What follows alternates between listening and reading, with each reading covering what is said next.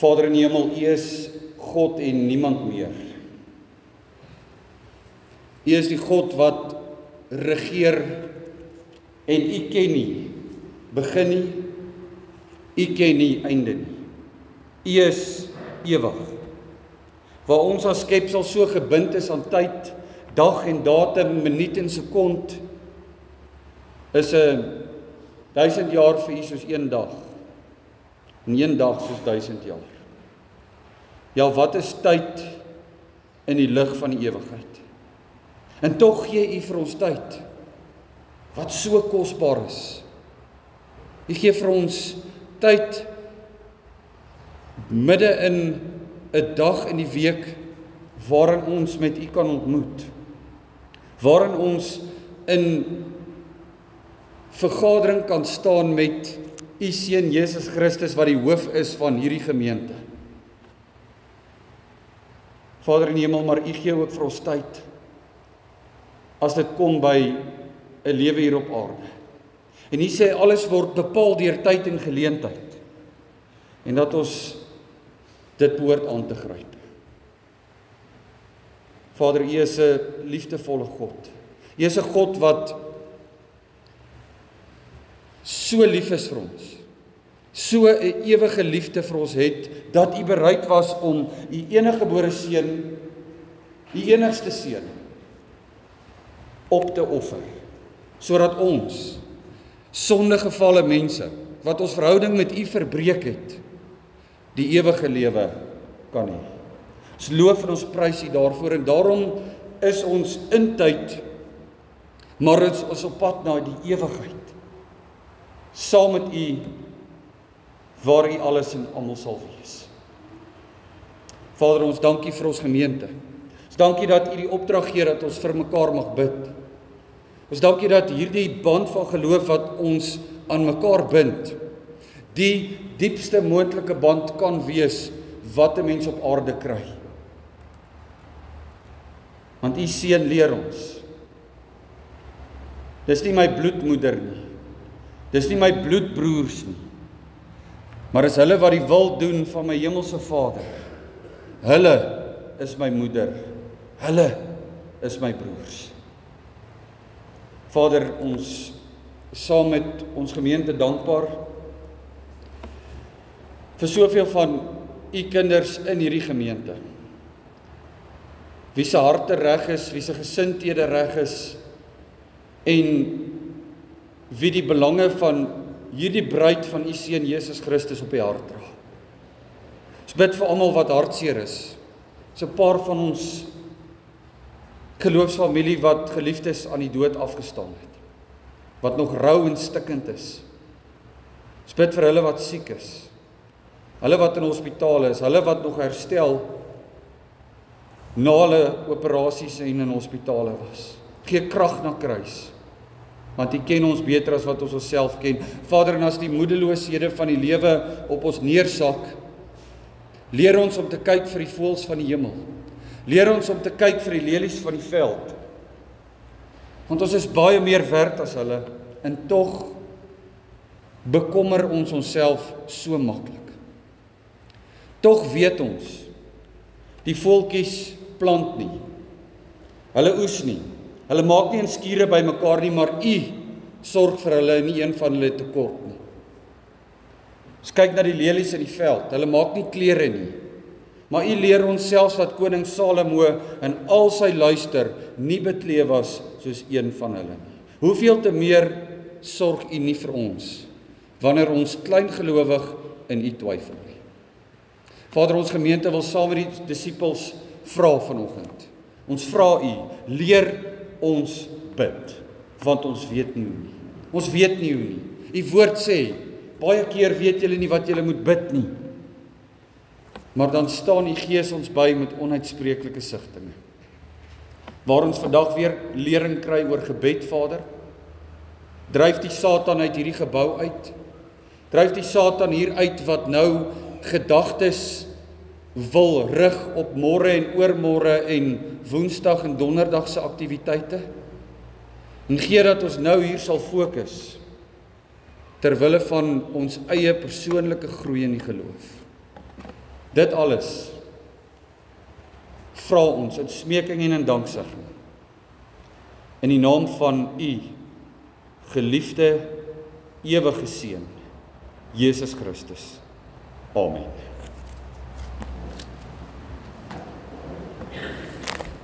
Geliefde kind van God, ons het laasweek ons eerste lering gehad in 'n hele tydjie wat handel oor gebed.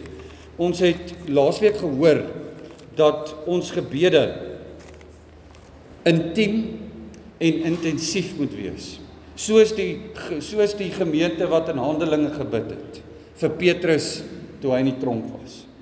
Hier is 'n ander element van gebed wat ek graag aan ons wil uitlig en van toepassing maak op jou lewe vanoggend uit Lukas 18. Volg saam met my daar op die bord die eerste 8 verse. En hy het ook aan hulle 'n gelykenis vertel met die oog daarop dat 'n mens gedurig moet bid en nie moedeloos word nie. En gesê, daar was 'n regter in die stad wat God nie gevrees en geen mens ontsien het nie. En daar was in daardie stad 'n weduwee en sy het gedurig na hom gekom en gesê, doen reg teenoor my teen my teeparty. En 'n tyd lank wou hy nie na haar luister nie, maar daarna het hy vir homself gesê, al vrees ek God ook nie en al ontsien ek geen mens nie, tog sal ek, omdat hierdie weduwee my moeite gee, aan haar reg doen, sodat sy nie uiteindelik kom en my in die gesig slaan nie. Toe sê die Here, hoor wat die onregverdige regter sê. Sal God dan nie reg doen aan sy uitverkorenes, wat dag en nag tot hom roep nie, al is hy ook lankmoedig in hulle geval. Ek sê vir julle, dat hy gou aan hulle reg sal doen. Maar as die Seun van die mens kom, sal hy wel die geloof op aarde vind. Tot sover. Ons gaan nie 'n besondere teksgedeelte uitlig nie. Ons neem sommer hierdie hele gedeelte vandag as ons skrifgedeelte. Geliefde kind van God, daar sal deur die geskiedenis baie onderhoude met mense gevoer, veral mense wat op 'n sekere vlak of 'n fase van hulle lewe sukses bereik het. En dan word daar onderhoude gevoer om by hierdie mense agter te kom, maar wat het jy gedoen anders as die res om hierdie sukses te bereik wat jy bereik het? Wat is jou wenresep? Deel met ons jou wenresep dat ons ook suksesvol kan wees. En jy weet, die antwoord op elkeen van hierdie onderhoude is bykans dieselfde. In die tye wat ek gevoel het, ek wil moed opgee, het ek in elk geval vasgebyt, deurgedruk, volhard. Dit is die wenresep tot sukses. Maar die beginsel is nie net van betrekking op jou stoffelike en fisiese lewe nie. Hierdie beginsel is ook van toepassing op jou geloofslewe. En dit is een van die belangrikste boustene van jou geloof, om suksesvolle geloof te laat groei, het jy volharding, vasbyt in die gebed nodig. Soos hierdie gedeelte sê. Daar kan nie geloof wees sonder gebed nie. Jy kry nie so iets soos 'n Christen wat nie bid nie. Daar bestaan nie so iets nie. Gebed is die asem wat jou geloofslewe aan die liggaam hou. Of eerder jou geloofsliggaam aan die lewe hou. Jesus vertel hierdie gelykenis en nou sien ons die agtergrond. Die agtergrond is die koms van sy tweede koms, sy wederkoms.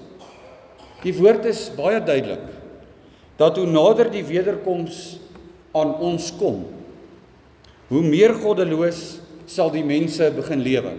Jesus profeteer dit. Ja, selfs soos in Psalm 42 sal daar met die gelowiges spot gedryf word. Daar sal vir ons gevra word, maar waar is jou God? Jou God het dan gesê hy kom terug aarde toe om sy koninkryk hier te vestig. Sê vir ons bietjie, waar is jou God? En dan is een van Jesus se hoofleringe op aarde vir sy disippels is gebed. Hulle het hom baie keer gesien in afsondering bid.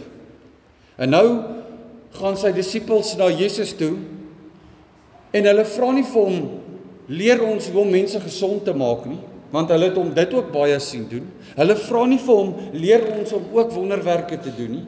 Hulle vra nie vir hom, leer ons om te preek soos u kan preek nie.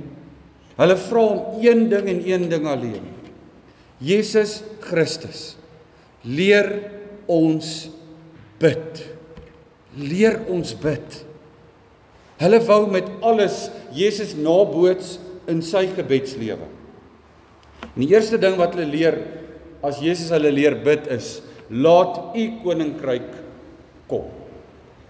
Met die oog op die wederkoms.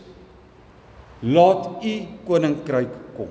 Bid met die oog op die wederkoms, sodat julle nie moedeloos word nie. Dis al interessant, in vers 1 sê Jesus, in hierdie gelykenis, roep hy ons op om te bid, sodat ons nie moedeloos word nie. Jy sien, moedeloosheid en gebed staan lynreg teenoor mekaar. Moedeloosheid en gebed is aardsvyande. Dit vat nie baie in die tye waarin ons leef om moedeloos te word nie. Die Griekse woord wat vir moedeloos gebruik word in vers 1 beteken letterlik dat jy self toelaat dat daar negatiewe gedagtes in jou kop inkom en dat jy vir daai negatiewe gedagtes kos gee, hom voer, sodat dit al hoe groter word, sodat dit naderhand in 'n proses opeindig in moedeloosheid. Een van die skrifverklaarders gebruik die voorbeeld van water. Hy sê, dit begin by 'n paar druppeltjies. En dan word bekommernis ewe skielik nie meer 'n paar druppeltjies nie, dan word dit 'n stroompie. En voor jy jouself kan kry as jy in 'n dam van paranoia, en hierdie dam vloei uit in 'n rivier van moedeloosheid. So jy vat eintlik wat jy doen is, jy kon gebid het, maar nou voer jy die negatiewe gedagtes, jy vat al jou tyd, jy vat al jou lewensenergie, jy offer jou gemoed op, omdat jy vandag wil mors oor dinge wat miskien nie môre gaan gebeur nie. En dit is presies wat Jesus Christus ook ons leer. Moet julle nie bekommer oor die dag van môre nie. Maar geliefdes, laat ons nie skynheilig wees nie. Moedeloosheid kan met enigiemand gebeur. Daar's nie so iets soos 'n superwese nie. Ons almal is deur die sondeval beïnvloed. Moedeloosheid kan met enigiemand gebeur. Maar nou leer Christus ons dat daar 'n teenmiddel is, soos wanneer 'n slang jou byt en jy teengif moet kry. Nou leer Jesus ons, daar is 'n teenmiddel vir hierdie negatiewe goed wat nou in jou kop aan die gang is. Daardie negatiewe gedagtes wat jou hele menswees gijslaar hou. Jy kan vandag 'n verandering in jou lewe maak. En jy kan begin bid daaroor. En die enigste gebed, gedurige gebed. Hoor hoe klassifiseer Jesus dit? Daarop dat 'n mens gedurig moet bid. Nie een keer gou my probleempies na hom toe vat en dan maar sê, ek sal sien, as u niks doen nie, dan gee ek maar moed op nie. Gedurig na hom toe gaan, want dit is die wenresep vir jou geloofslewe. En dan vertel Jesus hierdie gelykenis om vandag prakties vir jou te kom leer. Ons het eerstens te doen met 'n regter in vers 2. Hierdie regter staan daar, het God nie gevrees nie. Hierdie regter het ook geen mens ontsien nie. En so gebeur dit, as jy nie vrees het vir God nie, gaan jy nie veel vir jou medemens voel nie. Maar hy's 'n regter, maar hy het nie geregtigheid lief nie. En dit het in Jesus se tyd baie gebeur, want hierdie regters is deur die Romeinse owerheid Herodes aangestel om oor sake te besleg. Hierdie regters was verskriklik korrup gewees. Soveel so dat dit eintlik op die einde van die dag nie meer oor geregtigheid gegaan het nie, maar wie kan die grootste bedrag omkoopgeld onder die tafel deurstuur, sodat die regter in daardie persoon se guns 'n uitspraak lewer. En nou kom daar 'n vrou na hom toe. Nie net enige vrou nie, 'n weduwee. Sy het haar man verloor, sy het niks oor nie, behalwe hierdie hulpkreet teenoor die onregverdige regter, doen reg aan my teenoor my teeparty. Kan jy dink wat 'n regter wat gewoond is daaraan om omkoopgeld te vat, gedink het oor hierdie weduwee, wat absoluut niks het nie. Sy pleit, sy smeek, maar niks stel in haar guns nie. Sy's 'n vrou. Sy's in daardie tyd was sy 'n tweede klas burger. Sy het nie eers die regte gehad wat die teeparty gehad het nie. Sy was boonop nog 'n weduwee met niemand wat haar bygestaan het nie. Weduwees het ook geen regte gehad in daardie tyd onder die Romeinse owerheid nie. En sy het ook nie geld gehad vir 'n omkoopgeskenk nie.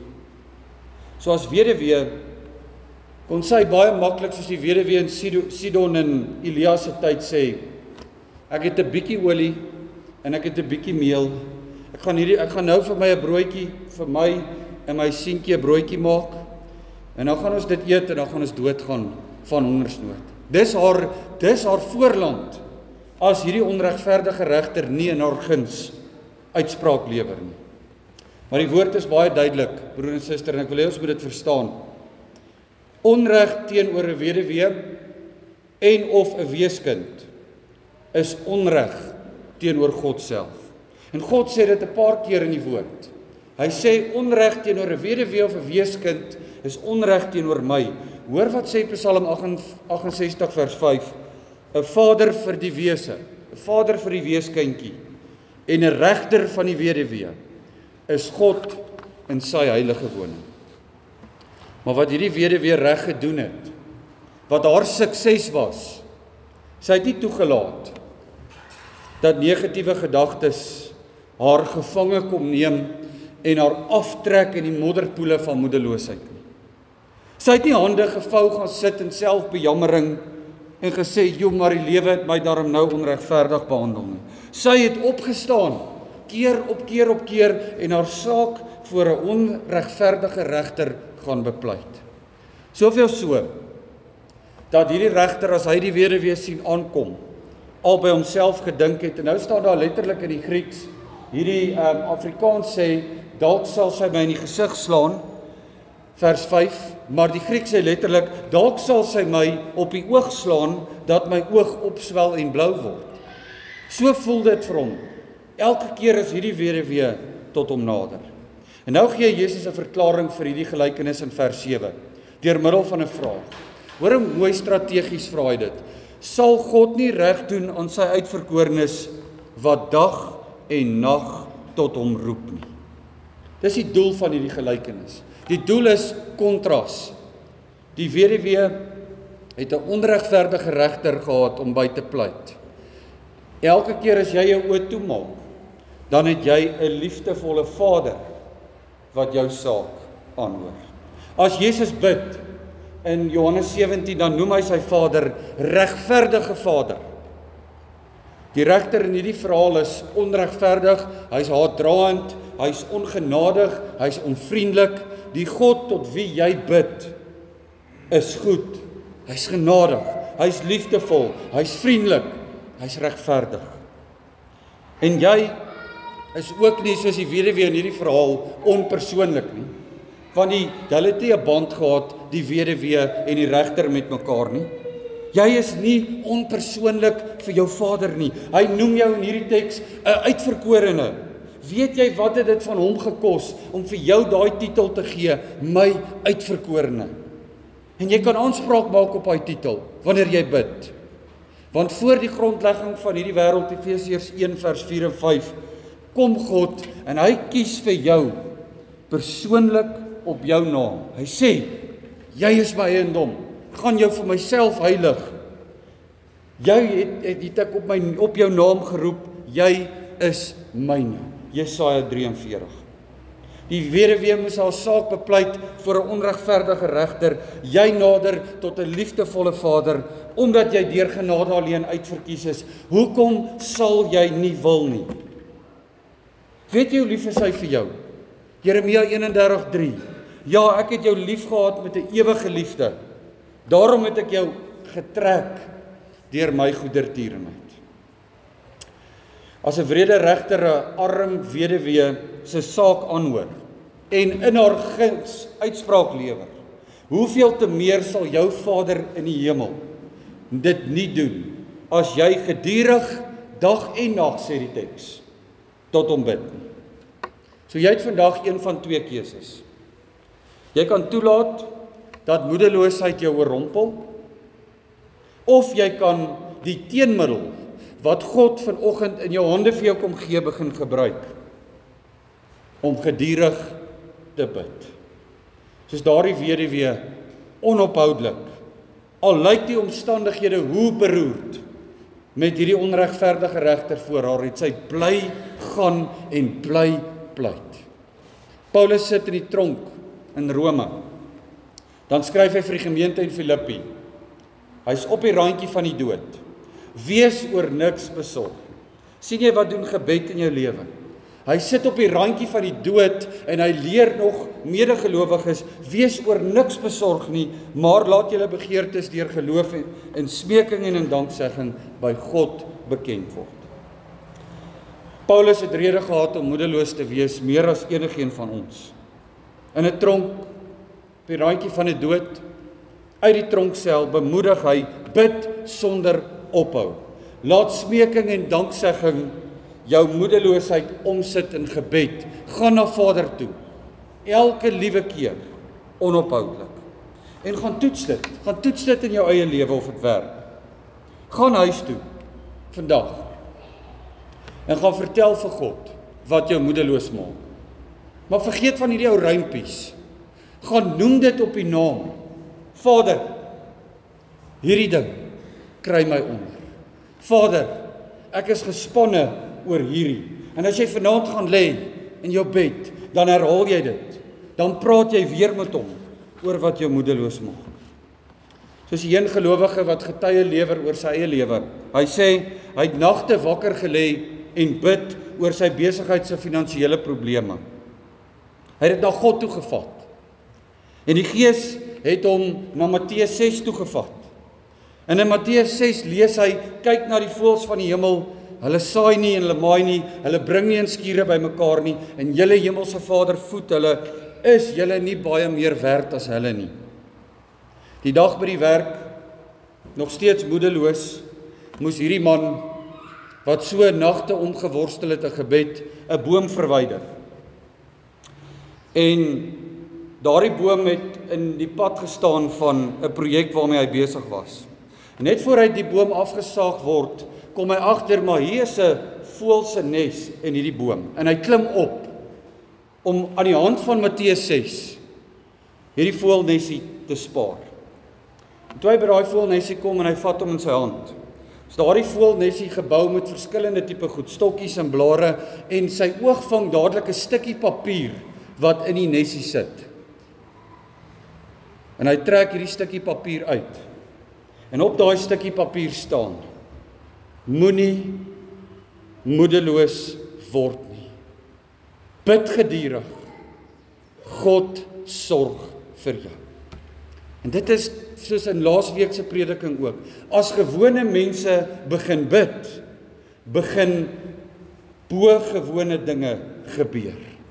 Want agter dit alles sit die hand van die almagtige God, wat vir jou bevestiging in jou lewe sal stuur, dat hy die moedeloosheid uit jou lewe sal dryf. Dis sy belofte in hierdie gedeelte.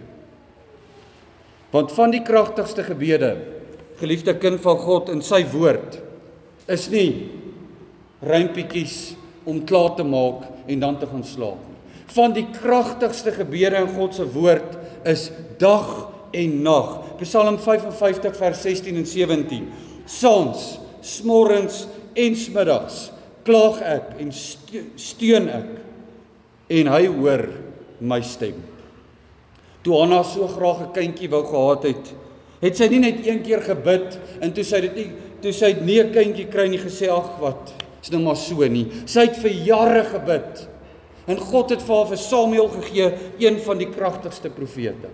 Dis 'n voorbeeld van 'n gebed wat God verhoor en sê, ja, ek staan dit toe. Maar daar is ook 'n ander tipe verhoring van gebede, soos in die geval van Paulus. Toe hy bid, nie een keer sommer net vinnig nie, hy staan daar in 2 Korintiërs, 3 maal het ek tot God gebid, dat hy hierdie doring in die vlees van my moet wegneem. En hy het vir my kom antwoord, nie die antwoord wat Paulus wou gehad het nie, want God sê, ek gaan nie doring wegneem nie, maar weet dit, my genade is midde in jou dorings vir jou genoeg. My genade is vir jou genoeg. Jesus self gaan boots sy gebedslewe na, die aand voor sy kruisiging in Getsemane. Bid hy nie een keer vinnig nie, en dan wonder hy nou maar wat is God se wil nie. Hy bid 3 keer voor sy kruisiging. Laat hierdie beker my verbygaan. Nogtans nie my wil nie, maar u wil. Kan jy hoor hoe maak gelowiges hulle harte oop teenoor hulle liefdevolle Vader? Aan die kruis bid hy, nie 1 keer nie, 7 keer. Dan vra jy, soos een van die disippels vanoggend, Jesus, Seun van die lewende God, leer my bid. Jy sien die probleem met soveel gebede vandag in die gemeentes en in persoonlike gebedslewens is, dit het koud geword. Daar's woorde, maar daar's nie emosie nie. Daar's nie intensiteit nie. Soos Jesus in Getsemane gebid het nie. Daar is dit nie meer nie. En dit behoort terug te kom in 'n gemeente in, dit behoort terug te kom in 'n gelowige se lewe in. Jy bid, maar jy verwag nie God hoor jou nie. Jy bid, maar jy dink te min van God dat hy dalk nie gaan hoor nie of dalk nie in staat is om te kan nie. Hoor wat sê Jakobus 1 vers 6 as jy so bid. Maar hy moet in die geloof bid sonder om te twyfel. Want hy wat twyfel is soos 'n golf wat deur die see en deur die winde voortgedryf word. Bid sonder om te twyfel, soekend na die wil van God, en hy sal jou hoor. Dit is sy belofte. 1 Johannes 5:14. En dit is die vrymoedigheid wat ons teenoor hom het, dat hy ons verhoor as ons iets vra volgens sy wil. En as ons weet dat hy ons verhoor, dan weet ons dat wat ons ook al vra, ons die bedes verkry wat ons van hom gevra het. Is jy bereid om na wat jy van vanoggend gehoor het, 'n suksesvolle geloofslewe te wil hê? Is jy bereid om soos Jakob in Genesis 32 met die engel van die Here Jesus Christus self te stoei en vir hom te sê, ek sal u nie laat gaan nie voordat u my geseën het nie. Soos hierdie weduwee aanhoudend gegaan en gegaan en gegaan het. Want jy sien, Jesus Christus is op pad, vers 8. En ek sê vir julle dat hy gou aan julle sal reg doen, maar as die Seun van die mens kom, dis 'n feit, sal hy wel die geloof op aarde vind? Sal hy met sy wederkoms nog mense op aarde kry wat gedurig bid? Hy gebruik aanhoudende gebed hier vir 'n sinoniem vir geloof. Hoor hoe mooi sê dit. Hy sê, sal hy wel die geloof, wat hy daarmee bedoel is, 'n biddende kind van God vind. Gebed is 'n onmisbare deel van jou geloofslewe. Sonder gebed het jy nie 'n geloofslewe nie. Daarom, gaan kyk na die wenresep vir sukses. Dis om aan te hou, om vas te byt, om deur te druk, veral in die dae, wanneer jy voel, ek is so moedeloos, ek kan nie meer. Want Christus sê, ek gee vanoggend vir jou die teenmiddel vir moedeloosheid. Hierso, jy het dit vanoggend gekry. Vat dit, gebruik dit, doen dit, bid gedurig. Want hoe meer jy dit gaan doen, hoe meer gaan jy besef, gebed is nie, ek soek iets van die Vader af nie. Gebed is, ek soek die Vader. Ek gaan dit weer sê. Gebed is nie, ek soek iets van die Vader af nie. Gebed is, ek soek die Vader. Ek verlang na die Vader. Ek wil, hoe groei 'n verhouding as daar nie kommunikasie is nie? Wil ek met die Vader kommunikeer? Alles wat jy in gebed van Vader afsmeek, vind sy vervulling in Jesus Christus. As jy sukkel om kop bo water te hou, om vir jou kinders te voorsien, dan sê Jesus Christus vanoggend vir jou in Johannes 6, wat bekommer jy? Ek is die brood van die lewe. As jy rigting of leiding nodig het in jou lewe oor 'n groot besluit en jy bid daaroor, dan sê Jesus vanoggend vir jou in Johannes 14, ek is die weg, die waarheid en die lewe. As jy die hele tyd in twis lewe en in onvrede lewe met die mense rondom jou, in jou huwelik, of met jou ouers, of met jou kinders, en jy bid daaroor, dan sê Jesus Christus vanoggend vir jou in Johannes 16, dit het ek vir julle gesê, dat julle vrede kan hê. As Jesus vandag moet kom, dis my vraag aan jou, as Jesus vandag moet kom, gaan hy jou iewers moedeloos in 'n hoekie aantref? Of gaan hy jou kry, waar jy gedurig bid? Amen.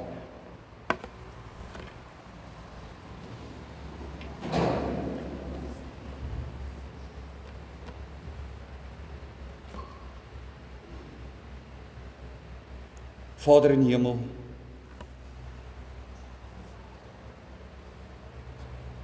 deur hierdie innige, intensiewe, gedurige gebed wat ons as gemeente nou tot U bid, erken ons soek nie iets van U af nie. Ons kan U nie manipuleer nie. Maar Vader, ons soek U. Ons soek U soos ons Verlosser Jesus Christus ons leer, dat gedurige gebed die moedeloosheid in my lewe totaal en al uitwis en uitroei. Geef ons krag. Geef ons krag om dit prakties in ons lewens te gaan toepas en te probeer. En behoed en bewaar hierdie gemeente. Dat ons sal wegbly van koue en kil gebede. Behoed en bewaar hierdie gemeente dat ons sal wegbly van 'n uitelike herhaling van woorde. En gee vir hierdie gemeente die krag. Gee vir hierdie geloofsfamilie die krag om met alles vir mekaar te mag bid. Dit smeek ons in danksegging in U naam.